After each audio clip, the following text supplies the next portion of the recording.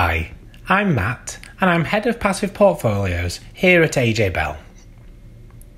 Just over a year ago, we launched our two income-focused AJ Bell funds, the Income Fund and the Income and Growth Fund. We've now passed the 1-year anniversary of these funds, and I wanted to take the opportunity to update you on how they have performed. I'll also explore how we're navigating the market impact of the coronavirus crisis, which has been especially challenging given recent cuts to UK dividends. Firstly, a reminder of what each fund is trying to achieve. The AJ Bell Income Fund uses a combination of bonds and shares, seeking to deliver an annual income of between 3 and 5%. As it's made up of lower risk bonds and higher risk shares, the aim is to keep the capital value of the fund steady over the longer term. But in the shorter term, the value will still fluctuate, as we've seen during the current market sell-off. The AJ Bell Income and Growth Fund is predominantly invested in shares, with a small amount of alternative assets and high-yielding bonds. It still aims to deliver an income of between 3 and 5%. However, given the higher risk, higher return characteristics of these assets, it aims to grow the value of the fund in line with CPI inflation over the longer term. Again, the fund value will fluctuate in the short term, and the magnitude of short-term losses is likely to be larger in market sell-offs. Both funds have managed to hit their income goal since launch, with the Income Fund delivering an income of 3.9% and the Income and Growth Fund returning 3.7% in income. After getting off to a solid start in 2019, both funds saw a sharp reversal in capital values in the early part of this year as share markets fell.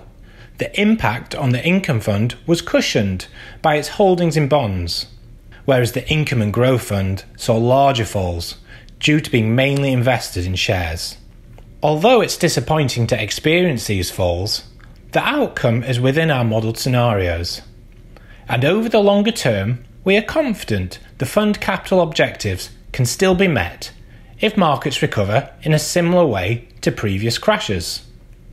Looking at the total return of the funds, accounting for both income and capital returns, the Income Fund was down 2% since launch to the end of April, whilst the Income and Growth Fund was down 11%.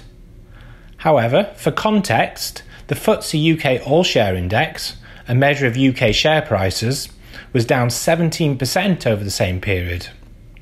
On the other hand, global bonds, measured by the Bloomberg Barclays Index, were up around 10%. Before I discuss the current income environment, I'll take a step back and explain why income funds are used as a strategy by investors. As we have seen recently, the capital value of funds are heavily linked to the performance of the markets, and it is impossible for fund managers to predict crises such as pandemics, wars, and natural disasters. When you are relying on your investment portfolio to support your spending, such as in retirement, selling your portfolio to raise cash just after a market fall means you will miss out on any subsequent market rally. However, by receiving an income payment, you can leave your holdings untouched and wait for the market to recover. For example, after the financial crash in 2008, it took about 5 years for global share markets to fully recover. Many people also use income funds even if they don't need a regular income.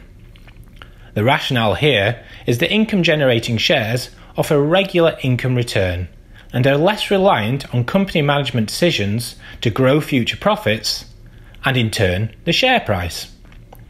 Of course, when dividends are cut, the strategy can underperform as a result.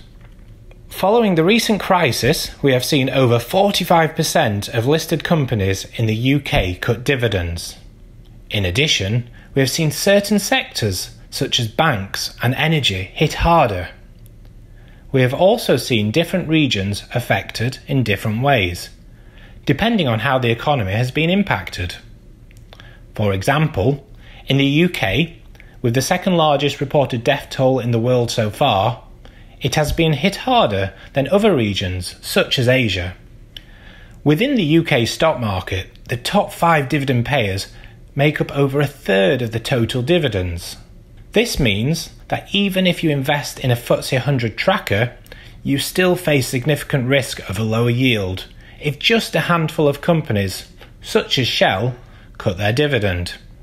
Therefore, building your own income strategy carries the risks that both the income stream and the capital values could fall significantly, depending on precisely which part of the markets and which companies you are invested in. By following 4 simple rules, the AJ Bell funds try and avoid some of the potential pitfalls that an income investor may face in the current environment. 1. Don't put all your eggs in one basket. By using a mix of diversified funds and ETFs, we reduce the impact of individual companies cutting their dividends or their bonds defaulting.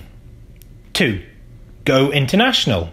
Although a proportion of both funds is invested in UK shares, the remainder is international. Given the particular issues facing the UK, dividends overseas so far have faced smaller cuts. 3. Avoid income traps. Rather than just buying the highest yielding companies indiscriminately, we use funds and ETFs that favour high yielding companies with a quality tilt and a track record of paying dividends. Although there is no guarantee that this will be the case in the future, it does lower the likelihood of large falls in income. We would rather deliver a yield of closer to 3% mark than take excessive risk. 4. Generate different sources of income. Bonds and shares have different drivers of income. By combining both together in our income fund, and more recently adding them to the income and growth fund, it further diversifies the income stream. As a bond falls in value, its yield actually increases, as long as it doesn't go bust. This can help offset some of the falls seen in share dividends. As managers of the fund, we continue to monitor the current income environment. We recently increased bond exposure in the income and growth fund, and are ready to make any further changes we think are necessary. Thank you for taking the time to watch this update, and if you have any questions, feel free to contact us.